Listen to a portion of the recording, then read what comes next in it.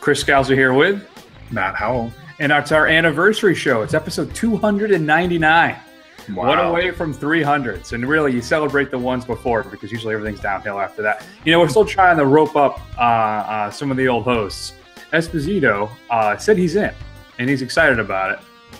Dave, as usual, in the wind. Nobody knows. No one's spoken to him. Nobody's connected with him. I don't know if he's going to be here or not. At this point, I wouldn't count on it, unfortunately. I'd love to hear from him. But anyway, that's more for next time we get together. Matt, this week we're going to talk about The Witch, a rare opportunity for you to get out to the theater and see a film. So I'm excited about that. We're also going to continue our marathon of going back into the past and seeing all the films that we loved as kids and seeing if they still hold up. And this week, there's no 7 degrees or 6 degrees. We're just starting at number 1, Kevin Bacon in Footloose. And then Matt had a great idea for a top 5, and this is going to be our, I don't know, how do you want to, I think I may have fumbled it when I started doing it, Matt. But basically, This is my greatest disparaging, what exactly? I don't even remember now what the heck I called it. But it's basically in regards to the Cinemascore. So it's the top 5 Cinemascore disconnects is how I had it. So when you compare it to how critics liked it to the actual cinema score, and I basically actually just went with me. So everything that I disagree, the ones that I was very upset about, and there's some stuff in here that I'm really going to get worked up over. So I'm really excited about that. So first up, though, let's hear a little bit from The Witch.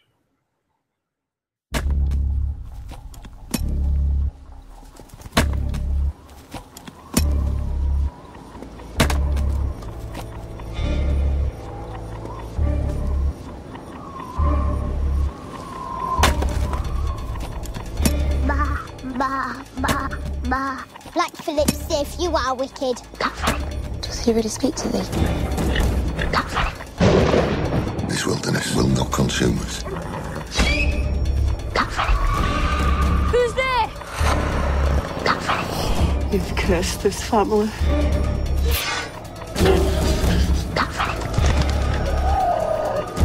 This is witchcraft. She plays a curse on me! Why have you turned against me? I saw it. Your reign of evil! It's not safe! Not with them! Think on thy sense.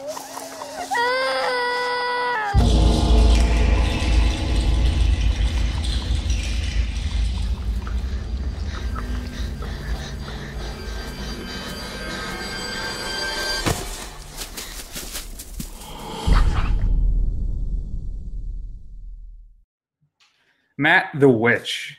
So this film has got a lot of buzz. And can I say something too? I'm not as from – there's the film studio, A24, right? They're the ones that released The Witch. And I think they're relatively new. But I got to tell you, they have had a great run of films. I like Spring Breakers, Under the Skin, Locke, Obvious Child, The Rover. Tusk is on there. I've seen a couple of those, but I mean the ones I've seen I've been really impressed with. I didn't realize they had done all those. A Most Violent Year, Ex Machina. We talked about Slow West on the show. Room. I mean they've had a great run in just a couple of years. They've just started doing films in 2013. Wow. So this time they bring us The Witch. Now, Matt, why don't you break it down? I've already talked entirely too much for some people. Why don't you describe The Witch to the folks at home? Essentially, this is the story of a Puritan family who is living in a New England colony. I don't think they ever really say where, but I'm assuming it's somewhere in Massachusetts in the 1600s. The father is banished, and he takes the family out into the wilderness where they kind of hack out a living and then come into contact with a witch. And I don't think it's anything. And one of the things, I mean, we'll get into, but I'm not spoiling by anything by saying they run into a witch, because there's no doubt about the supernatural aspects of this film. I would agree, and it is titled The Witch. But I guess I could see your point that maybe it's going to play on more paranoia than actually being a supernatural bad guy. Right. But you're right, they're in there. So we got The Witch. I'm curious, Matt. the reviews of this have been really good, right? Rotten Tomatoes, I think it was sitting at 93% the last time I looked at it. Yeah. And 89, dropped a little bit. But I have some friends of mine who are big horror fans, and I was on Facebook checking out what they thought, and some of them really hated it.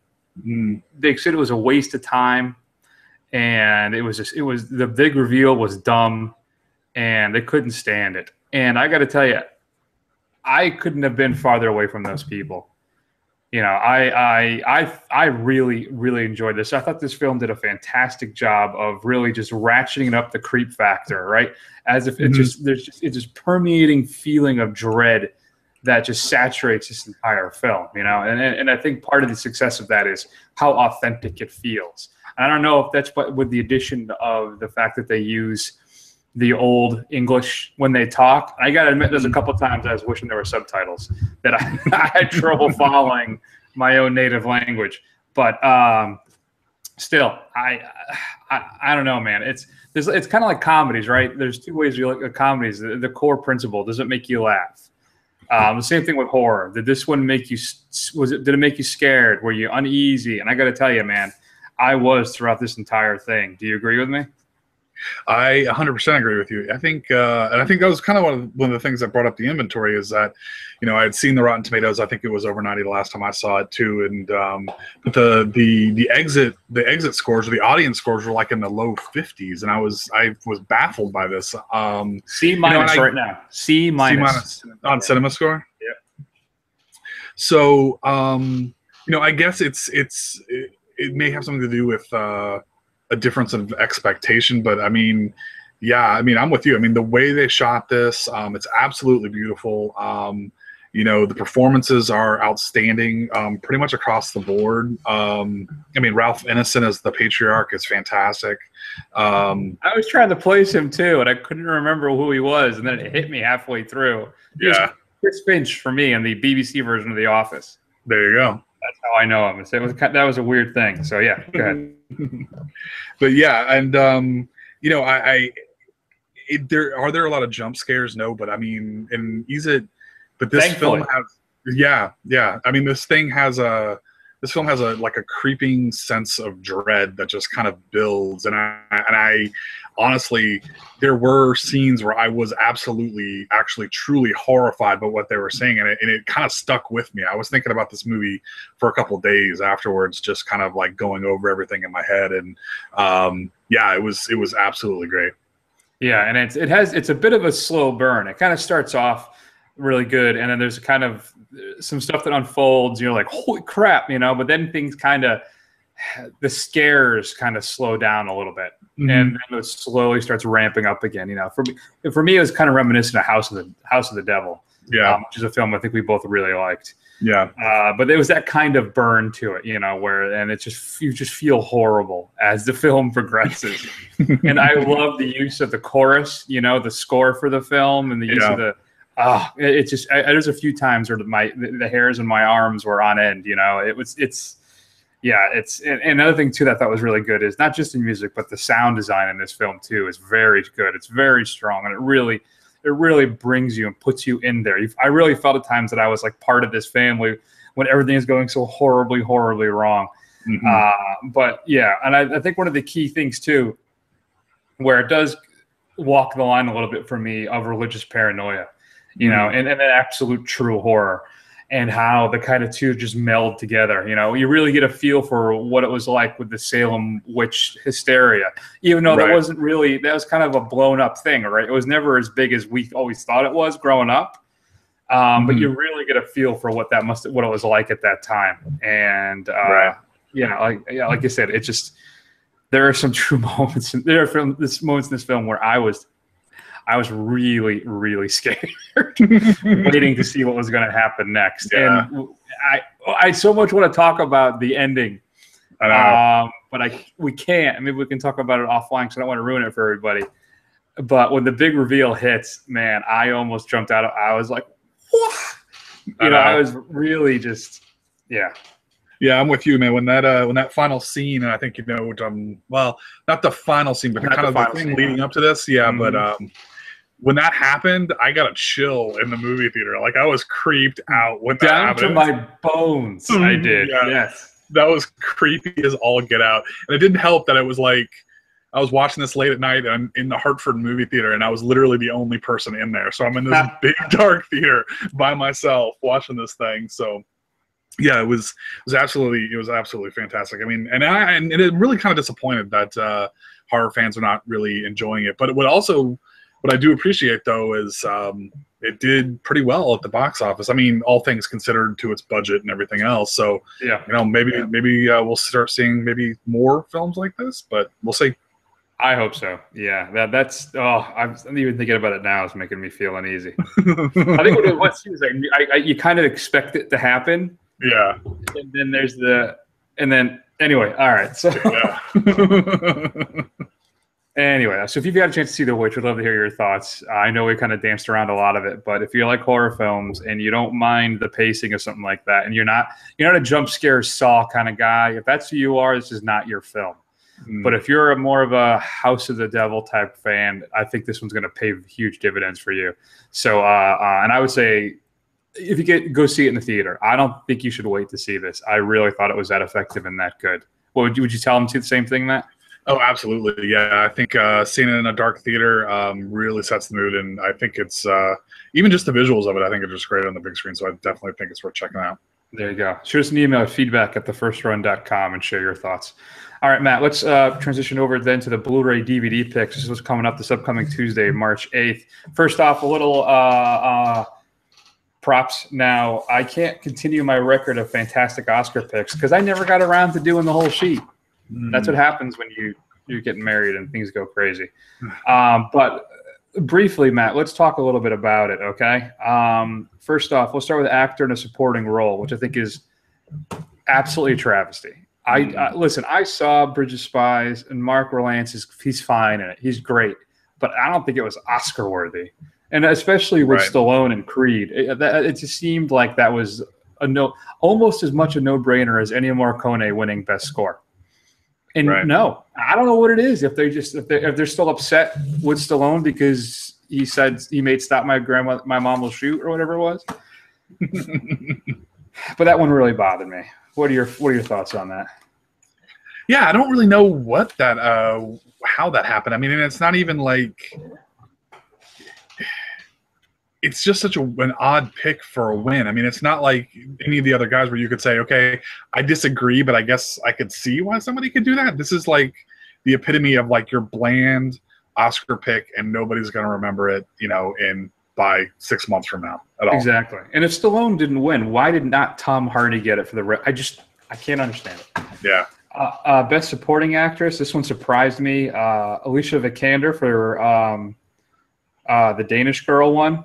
I thought it was going to be. I was hoping it was going to be more Ex Machina that she'd win for, but I hadn't seen the Danish Girl, so I can't really speak to that. But I just saw Steve Jobs. That's why I went with Kate Winslet.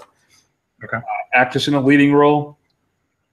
Hey, I called that one, and I changed my mind. Right, originally I was going Saoirse Ronan in Brooklyn, then I said, I'm going to go with my heart. Listen, we've been pushing Brie Larson on this show for years, and I'm very excited that she's finally won an Oscar. Finally. But she's won an Oscar, and well deserved. If you haven't seen Room, you absolutely have to. It is heartbreaking, life affirming. It is absolutely a fantastic film. So you definitely need to see Room. I think it's available now, actually, streaming, and then oh really? To buy. Yeah, I think it's on iTunes right now. Okay. Actor in a leading role. Well, he's got it now. Finally, maybe he'll get a date. Leonardo DiCaprio won his Oscar after all of that. So all those tired Leo memes can be put to bed. Best Picture. This is a conscious pause. Wait a minute. You didn't say director. Oh, so we want to do director first? Yeah, all I right. think so. That's fine. I just was getting ramped up because of Best Picture. But fine, we'll talk about the director. And congratulations, Inarritu, man. It's 2 wins in a row. Do you know how rare that is? To win 2 years in a row. He won last year for Birdman and this year for Revenant. It's a once in 6 decade plus occurrence, right? There you go. And so congratulations to him. I think well deserved. If anybody should have beat him out, I would have said it would be George Miller. And we'll talk about what happened to Mad Max. So let's just jump into it, Matt. Best Picture. I don't understand this. I chose Revenant to win. I wanted Fury Road to win. And then we get Spotlight, possibly one of the weaker films out of the entire list. Is it good? Yes, it's good. But it's not great. And from what I understand, I was reading about this. I guess how it is everybody votes, right? And then it's like this Heisman, where I guess how many first place votes you get, how many second place votes you get, and whoever kind of has the plurality or the most votes in all the categories gets elevated, and other films gets eliminated, and they vote again until they keep limiting it down until they find out what the best picture is. And I think what it is enough people either loved or just thought Spotlight was okay that it beat out Mad Max and Revenant. Or even The Martian, or Room. I mean, all these other films I feel are better movies. Right. So I'm with you. I mean, this is again one of those years, I think, which happens all too often with the Oscars, which is why I don't put a lot of stock in them. Where, a movie, you've got films that are nominated along with it that are going to have lives for years and decades from here. People are still going to be talking about them and watching them. And guess what? Spotlight is not going to be one of them. I doubt in a year's time, nobody's going to be watching this thing. Yeah, no, it's another Shakespeare in love. I think it is. So, not that I don't think these films are Pulp Fiction worthy, but you know what? I can make an argument probably for Fury Road for what it did and what it was. And I think in the long run, if you look at the whole thing, Fury Road really was the big winner last on the Oscars. They won the most awards. Now they were all almost technical, but still, pretty much. They won the majority of the Oscars, the Academy Awards. So good on them. Which doesn't make any sense. Your movie is the best at everything about being movies except for the things that, everything else. Another thing I don't understand, too, is how one film can win Best Picture, but that director doesn't win. I never understood that. The film just directs itself? It's when you take it as a whole. It goes together. Whatever. But I mean, when Spotlight winning, we did get to see Michael Keaton's victory celebration, so that was something. If you haven't seen that GIF, that's a good one. You know what? I haven't. I have to check that out. It still bothers me about last year. Damn you, Redmayne. All right, so coming out on Blu-ray. Let's get back on course, Matt. Macbeth, Michael Fassbender, Marion Cotillard. Their version of Macbeth is being released. From what I understand, it's okay, but the most violent version of Macbeth to date includes a Blu-ray ultraviolet stream, a Q&A with Fassbender as well. The Forbidden Room. Now, you remember when I made you guys watch My Winnipeg? Yes. God, yes. I loved My Winnipeg. Anyway, the latest film from Guy Madden, The Forbidden Room, is being released. It's a submarine crew, a feared pack of forest bandits, a famous surgeon, and a battalion of child soldiers all get more than they bargained for as they wend their way through progressive ideas on love and life. I have absolutely no idea what this is about, but I definitely want to see it. It's called An Ultimate Epic Phantasmagoria, honoring classic cinema with electrocuting it with energy. This Russian nesting doll of a film begins after a prologue on how to take a bath with the crew of a doomed submarine chewing flapjacks in a desperate attempt to breathe the oxygen within. Suddenly, impossibly, a lost woodsman wanders into their company and tells his tale of escaping from a fearsome clan of cave dwellers. I have no idea what the hell that means, but it's Guy Madden, so I want to see it. All right. The Peanuts movie is being released, Matt. There's a 3D version, a regular Blu-ray version, and then one comes with a plush Snoopy doll. Did you see the Peanuts movie for the kid? I did. She enjoyed it. It was all right. It was okay. Okay, so that's coming out. She can pick that up for her. I'm sure she'll be very excited. The non-blockbuster Ron Howard film, In the Heart of the Sea, coming with a 3D version as well as a traditional Blu-ray. This is the film about the event that inspired the writing of Moby Dick. I don't know what I can't think of a film last year that I was less excited to see than In the Heart of the Sea. And they kept pushing. I swear to God, almost every time I went to the theaters, there was a trailer for In the Heart of the Sea for like the entire year, and yet I still was able to avoid watching it. Harry Potter and Professor Xavier starring Victor Frankenstein from Blu-ray DVD Ultraviolet. This is a new take on the Frankenstein mythos, includes some deleted scenes that are exclusive to the Blu-ray. So you may want to check that out. I guess that's another one. I'm not really interested in seeing that film. I doubt you're missing much. New to Blu-ray, Criterion is giving us Paris Belongs to Us, one of the films that started the French New Wave by Jacques Rivet. Includes a new 2K digital restoration, interview with Richard Newport, author of A History of the French New Wave Cinema, some other features as well, and they have brand new English subtitle translations for the film. Here's one you've been waiting for. You ready? Oh, I'm ready. Howard the Duck, getting released on Blu-ray. Wow. With duck boobs, hopefully. And Blu-ray in high definition. Yes, and of course, unfortunately, you cut out through that entire joke. So. Oh, I did. I'm sorry. I'm sorry. He was talking about the duck boobs and high def. Yeah, you know, that's the way duck boobs were meant to be seen in 1080p, so you can see all the feathers. That's right. And Batteries Not Included is being released on Blu-ray for the first time. Ah, I remember that one. Yeah, I remember that one. Okay. And then finally, the one I'm excited about, Xanadu with Olivia Newton-John getting its release on Blu-ray.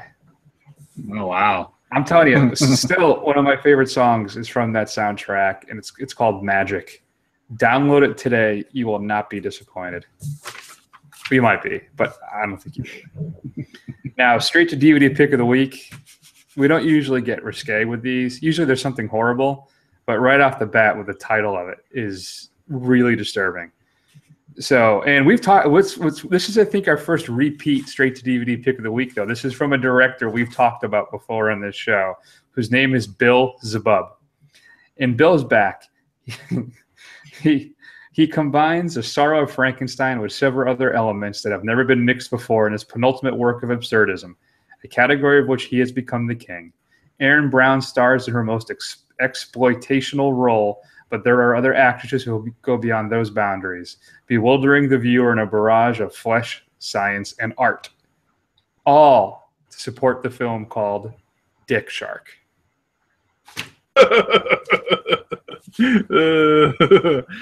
Sounds fair. That's sublime. That is true art right there. Do not play this out loud. Do not Google this film title when you're at work or in public. But the cover of the DVD basically has there's a woman next to this guy's area, and out of his pants is a penis, but it's got a shark head. So wait, I don't understand. Is the dick shark attached to somebody? He's got like a shark for a dick, or is it like swimming around, or is it like a carnivorous? Oh, okay. No, I was kind of actually hoping for the latter, that it was a carnivorous dick swimming around in the ocean eating people. It's attached to a dude. Maybe that's what ends up. I don't want to spoil it for anybody, so maybe we shouldn't talk anymore about it. Well, it's speculation. It's not spoilers. That's true. So your streaming pick of the week, I just finished watching Making a Murderer. And I thought it was interesting. I did some more research on it afterwards, just reading up on some other stuff too. I got to tell you, I don't know if he's innocent. I know a lot of people do, but some of the stuff I've read, I'm not confident. No. But if you like that film, my recommendation for you is on Netflix right now. It's Errol Morris's The Thin Blue Line. If you haven't seen it is one of the best documentaries, especially true crime documentaries ever made. And that one made a difference. So if you haven't seen it, you have to check it out. And it's The Thin Blue Line. All right, Matt. So you ready to get loose? Yes. Everybody, let's hear a clip from Footloose, and now cut loose. He's a big city kid living in a small town. A lot of folks are going to give you problems right off. He's going to wake him up. Is there a law against loud music? Shake him up. Ren McCormick made a lot of people stop and think. And turn him around. Let's dance! Here for the boy. Let's give a boy. Paramount Pictures presents Kevin Bacon, Laurie Singer. Starts Friday, February 17th at selected theaters. Matt, Footloose, 1984. Man, there's so I had so many thoughts watching this film that I just okay. First off, Kevin Bacon, I don't remember him being this cool when I was watching it, but he's like the coolest kid in the planet in this film. Yeah, he is. Yeah. I mean, as the kids would say, he is on fleek, I think is what the term is. Is that what it is? I think that's what the kids say today. Yeah, is on fleek. So if you're not familiar with the story of Footloose, it's a great little film from 2011. starring So the original 1984 film, Kevin Bacon, he moves to a small town in Oklahoma. And it's a very religious town, and they had a really tragic accident, so they've outlawed the enjoyment of rock music. There's no dancing, none of that stuff. And he's the young kid who's come into town, and he's rebelling, trying to show the people here, listen, you know what? God's on board, man. He wants you to dance. Everybody should have a good time.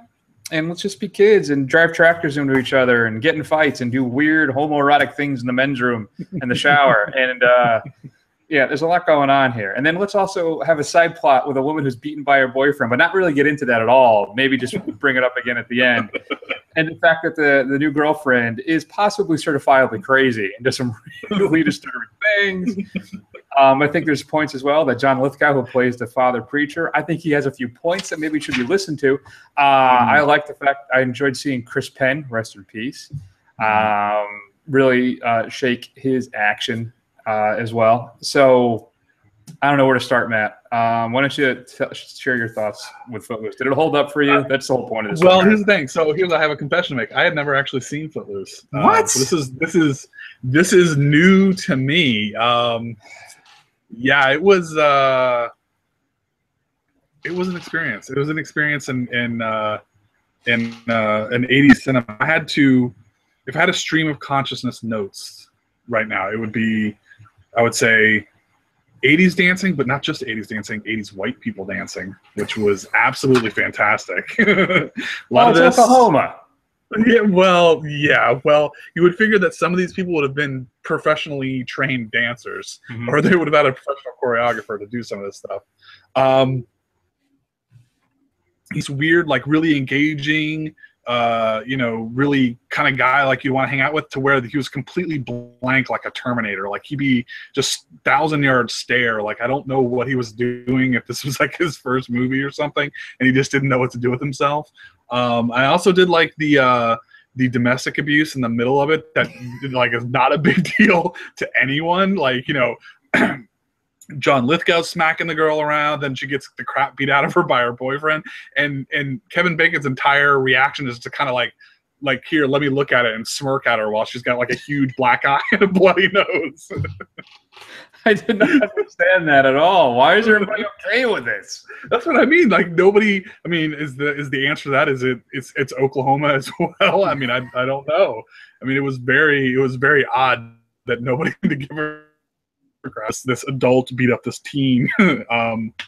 Yeah, so that was interesting. And then just of course, me being disgusting and pervy, I was like, man, I forgot how standards of beauty were a lot different in the 80s, because everybody's like super skinny, like they're like basically like all the women are like boys. It was weird. Other than that, but yeah, it was good. Oh, and I'm sorry, one last thing. I was actually very surprised with having never seen this movie, that Kevin Bacon's famous angry dance in the empty warehouse was not to Footloose. The video believed me to believe that was to Footloose, and it was not. It was some song that I had never even heard of before. Yeah, no, that's interesting. I think the soundtrack still really holds up, but the soundtrack is great. Yeah, I recognize. I was like, oh yeah, that yeah. Soundtrack was good. Another really funny scene I thought too is when Laurie Singer shows up. They're all at the drive-in eatery place, whatever the hell it is, and she puts her music on, and everybody in the whole area is be able to hear it from like a mile away. Right? Like, that's one powerful boombox. Yeah, it is. It's not only that, but everybody universally loves it so much that they all have to start dancing where they are. And can I say too? Go ahead. My favorite was the guy dancing while he was playing Galaga or something. That was fantastic. I like too at the end when they finally have the big dance. Spoiler. How everybody seems to be a really good, accomplished dancer, though none of them have danced at all in their entire lives. Like, granted, you're right, it's white people dancing, but still, they're dancing. That's I would expect a town full of Chris Penns, you would think, but I guess not. So another thing too, what really put me, I don't know if I wrote down a note that says, "Is this homoerotic or am I homophobic?" There was that scene when they were in the shower in the gym afterwards, right. I guess. Right. There's a couple real gratuitous butt shots, and then one scene when a guy turns around and starts walking. I'm like, whoa. Like I was like, are we gonna see some front? And then I was like, I said, you know what though? It's it's good for the goose, right? I mean, how many in those 80s movies did you see women, these young girls would be topless in those 80s films? It was like look at Zapped, right? Which I think we talked about last weekend. All those kind of films where it's a good 20 minutes was devoted to women being nude. And this is the reverse of that. There's no female nudity at all in this film. A whole bunch of butt shots of guys. So I guess it's turnabout is fair play. So good for them. But it was just off-putting at one point. I just wasn't expecting it. I don't know why. Especially because you know why I think so too is because I know the film's PG. I think I just wasn't expecting. And I read that earlier before I started watching. I'm like, oh, what is this rated? Because I heard an S-bomb at one point too, and I was wondering how far it was going to go because I can't remember. I haven't seen the movie since I was a kid. Right. And then so I think that's what it was. I was taken aback by the nudity because it was PG. Sorry, go ahead.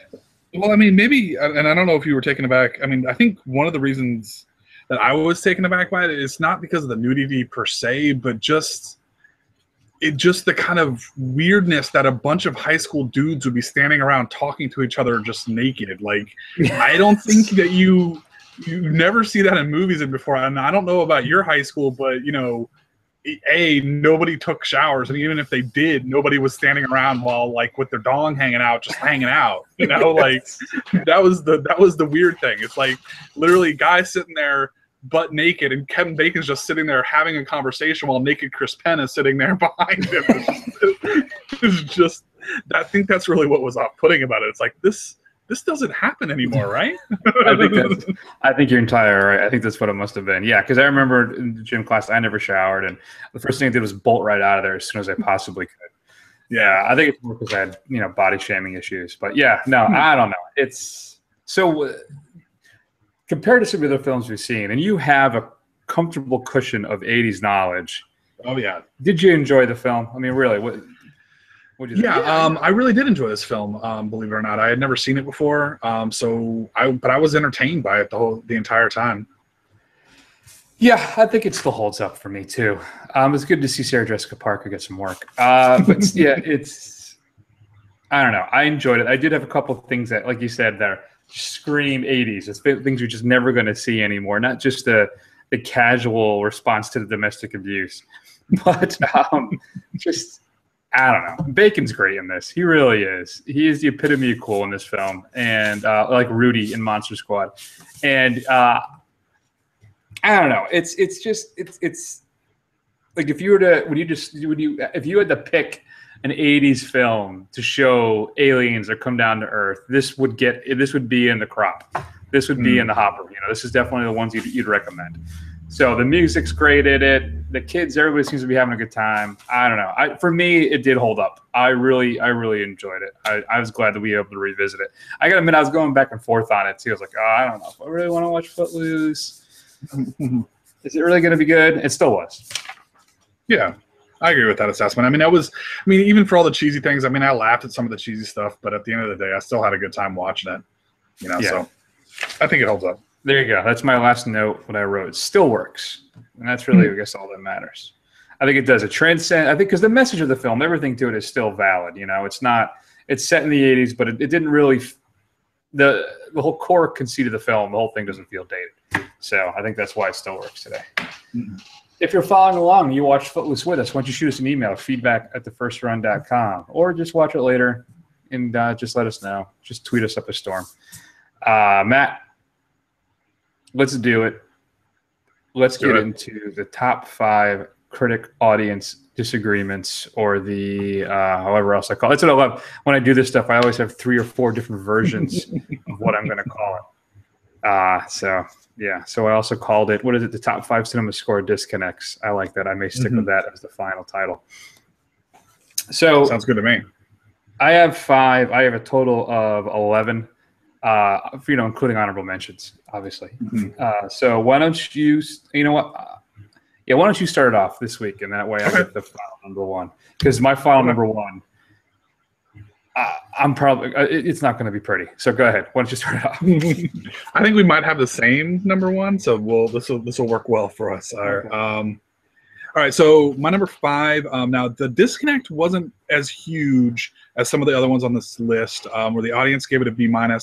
Critics gave it a 93%, and I think this is one of our favorite films here on the show. We have a lot of respect for it. Is Children of Men, which is a fantastic film, and I don't understand why people don't like it. I mean, it's got great action. It's filmed brilliantly. The performances are great. The story is good. I mean, I don't see what's not to like about it. So I was actually a little surprised that I got a B-. Yeah, it's on my honorable mentions list too, because I thought the fact that it was a B- but still in the B category, that it was not much of a difference for me. But yeah, I think when I saw Children of Men, man, I was, when I went to go see it, I think I was killing some time and I had to kill a few hours. So I said, oh, I'll go check out this film. Because there's something about it just didn't appeal to me. There's something about it I didn't really, Right. And I tell you, that thing blew me away. I instantly became a fan of the director, Alfonso Cuarón. It's got one of the greatest action tracking shots in a film you will ever see. And it's one of the better sci-fi films of the past 15, 20 years, hands down. So if you haven't seen Children of Men, I'm telling you, buy it today. It's that good. You will not be disappointed. Yeah, that's a weird one. My number 5 is, funny we brought up Dave this week, is Dave's favorite film of all time. Wow. With a C- cinema score, a Rotten Tomatoes score of 80%, and my favorite Wes Anderson film as well, and that's The Royal Tenenbaums. C- on that film, and I feel like that's like for me the pinnacle of Wes Anderson's work is Tenenbaums. It is a brilliant film. I can't understand how somebody can walk in. The only way I can cut some slack on it is that his films are not big box office, right? They're just not. Let's all be honest. He does have a bit of a niche audience. So that's the only thing I can think of. Because I bet you if I did, this is the only one I looked at. If I bet you I've looked at all his other films, I wouldn't be surprised if they're all like that. Maybe not Fantastic Mr. Fox, but I don't know. But anyway, that one really bothered me. C- for Tannenbaum. Yeah, I'm with you. That was actually my number 4. And the only thing I would add to that is, again, it's my favorite of the Anderson films, but it's not like it's his first one. So he had several out there, so you should have had an idea of what you were getting going into the film. So you would have thought that the audience would have been through it. I mean, he's definitely had some weak ones. I would be curious to kind of see where some of the weak ones, like Darjeeling Limited, landed out. But yeah, it would. It's an absolutely fantastic film. It's still my favorite of his. He's got these late ones like Grand Budapest and Moonrise Kingdom have been really good, but it's still the best one for me. Yeah. All right. So my number 4 then is the film that basically exploded P.T. Anderson, and that's Boogie Nights. 92% on Rotten Tomatoes. A fantastic film. A C on the cinema score. A C, Matt. This is a classic American film, Boogie Nights. I have no reservation saying that. I really think it is. It's what made Mark Wahlberg a boxable star, right? And it'll forever have given us Roller Girl. So it got Burt Reynolds an Academy Award nomination. Did he win that too that year? I don't even remember. I don't know if he did. I don't know. I don't remember. But he did get a nomination. So it's a brilliant film, kind of a takeoff on the not a takeoff, but a dramatization of the life of what's the guy's name now? John Holmes. John Holmes. Thank you. I was going with Peter North. Not that I know who that is. So Boogie Nights, I'm telling you, it depicts the 70s and that whole LA coke-fueled porn business thing so vibrantly and really. How about Philip Seymour Hoffman in that film? Too? That was my first real exposure to P.S. Hoffman, who was absolutely heartbreakingly brilliant in that film. So, I mean, strong performances across the board. My first real exposure to John C. Reilly. I mean, there's so much in this film. I'm telling you, Boogie Nights is it's an American classic, and C by the audience, who clearly don't know what they're talking about. Clearly do not. I'm amazed. All right, so this one's going to be a contentious pick for us because I liked it, I think, a hell of a lot better than everybody else did, and I think that's because of another version of this film that was out before. But I picked for my number 3, Let Me In, which is I'm not going to call it, but it's the American adaptation of the Let the Right One In vampire story with Chloe Grace Moretz and Cody Smith McPhee. Is that who it is? Yep. Yeah. got a C+ in the audience score. Critics rated it as an 80%. I really enjoyed it. You know, I understand that the scenes are definitely a lot of the scenes are the same as far as the Swedish adaptation of it goes, but to me the acting and just the storyline, it's very different and it's a lot more personal. Whereas, you know, the Swedish version is very, you know, chilly and kind of cold, whereas this is kind of much more intimate. And I really enjoyed it. I think both films stand really well on their own. The American version of this. Yeah, I like the original better, and I think I would have liked the American version better if I hadn't seen the original one. Mm-hmm. I think the original one is a far superior film, but it's still, I think the U.S. version is pretty good. Yeah, but not enough for it to add to my list. My number 3, then Matt, is I'm going backwards. All right, these is a group of films that I cannot stand. They have horrible Rotten Tomatoes scores, and there's 4 of them. So I think you know where I'm going with this. The first film got an A Cinemascore. The second film, an A. The third, a B+, and the most recent one, an A-. What franchise am I talking about, Matt? What do you think? What?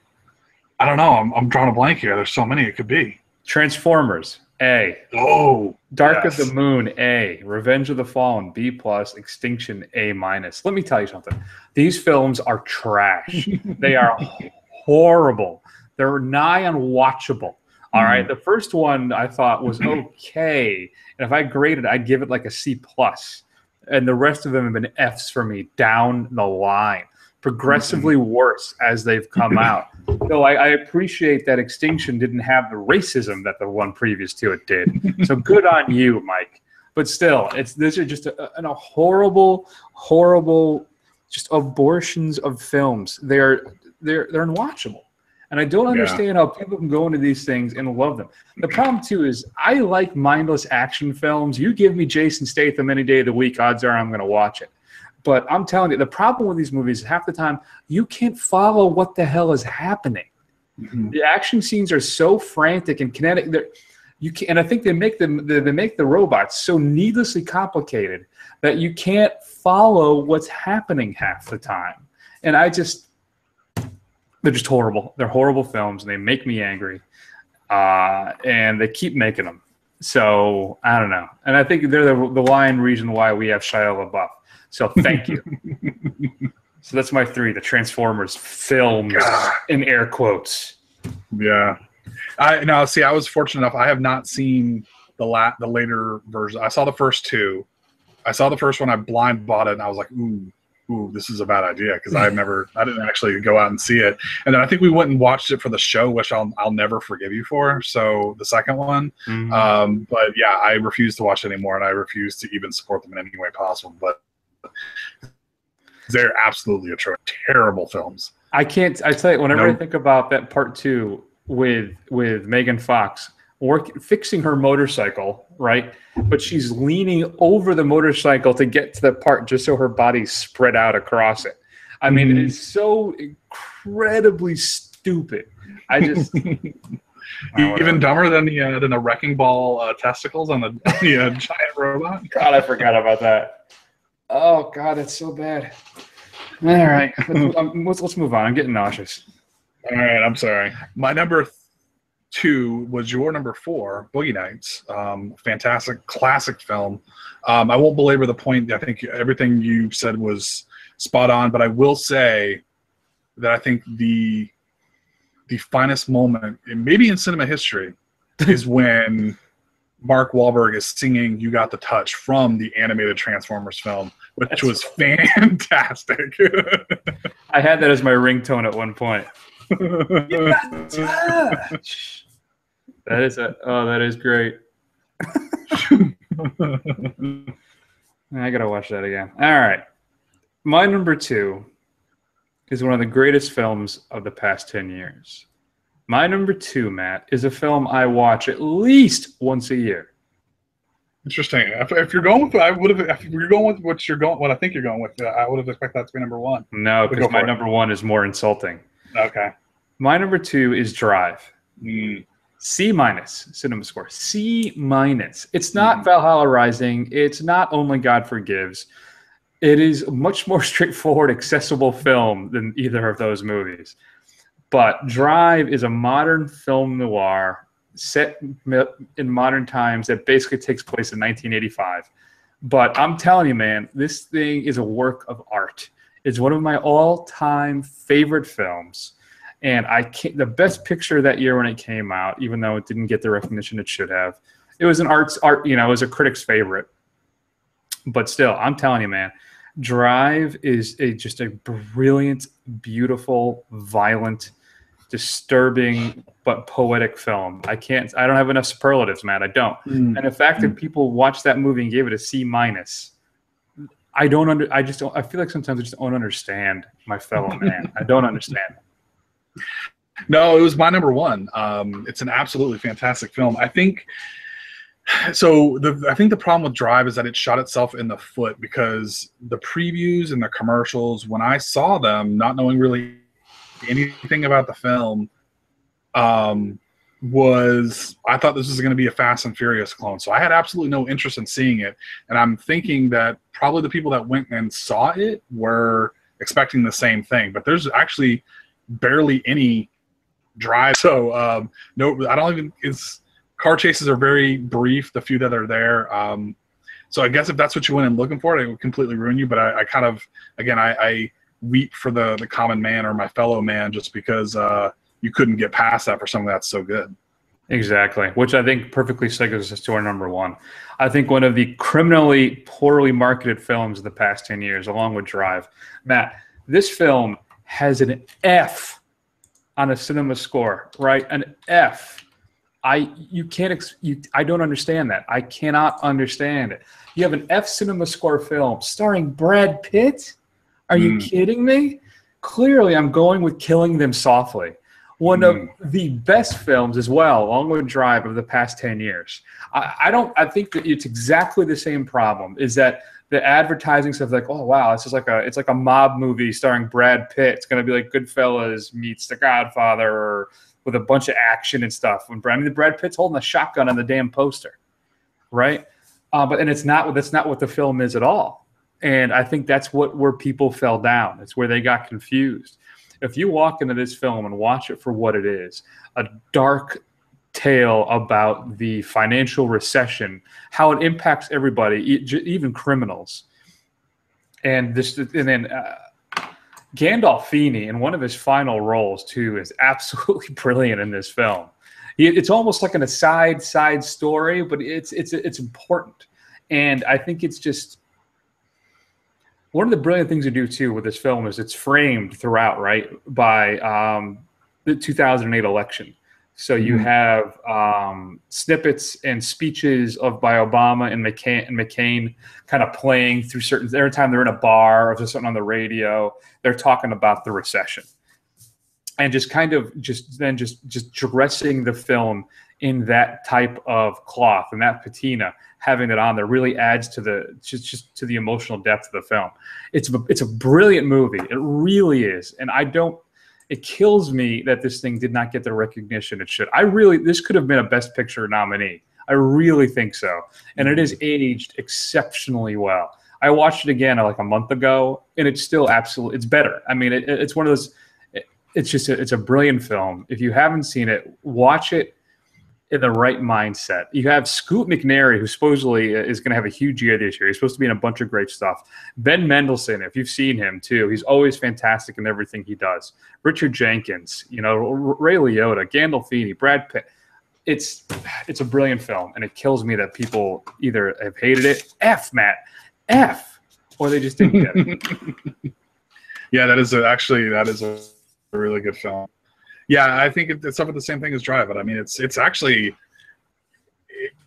it's kind of got all that noirish intrigue kind of thing going on it. But I mean, and just some of the kind of artness to the kind of extreme violence. It's not like going into it, you didn't get some of what you were looking for, right? It was still violent. There was still kind of the criminal intrigue, but there was a lot more depth to it. So it's not like you didn't get what you were looking for in the first place. So you can't get over the fact that it made you think a little bit or made your brain hurt while you were watching it. It's a good point. Just disappointing. Yeah. So anyway, do you have any honorable mentions? Yeah, so I tried to do the opposite for my honorable mentions, where the critics hated it, but the audience loved it. But I had a really hard time finding anything that I would agree with. The only things I could come up with, which are even very minimal on my end, were, well, Super Troopers and Grandma's Boy. They're funnier. I mean, Super Troopers grows on you. I didn't really even actually like it when I first watched it, but Grandma's Boy I actually thought was good, stupid fun, and the critics absolutely hated it. So I would recommend seeing that if you want to see something dumb and funny. Fair enough. Yeah, I also had High Fidelity, C+. The film that inspired this list, The Witch, C-. You talk about children and men. Pulp Fiction, B+. B+, people. Blair Witch, C+. And then finally, Cabin in the Woods, C. I mean, I like Cabin in the Woods. Me too. Those are my honorable mentions, Matt. Next week, we're not going to be here next week. Taking the week off because I'm getting married and I'm not going to be around. The week after that, though, we'll be back. Matt, are you going to be able to go see 10 Cloverfield Lane? Yeah, I'm going to do it. Yes. All right, so we'll see 10 Cloverfield Lane. I don't know what we're going to do for the marathon. We're trying to figure it out if that's going to be our 300th episode or if we're going to cheat, make it episode 299.5, and then have Batman vs. Superman be our 300th. Who knows? Oh, maybe we'll just skip it for 2 weeks. Who cares? Nobody's listening, right? Shoot me an email. feedback@thefirstrun.com. Tell me if you're listening. And that's the big show for this week. Check us out on Facebook and Twitter, YouTube. Just do a search for The First Run. We'll come right up. And that's going to be the big show for this week, Matt. I'm going to take an extended break, and we will see you in a couple weeks. All right. Mazel tov. Thank you.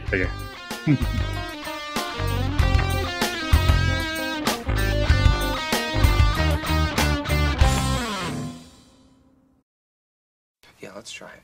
Okay. He will rock you. The heat will roll you.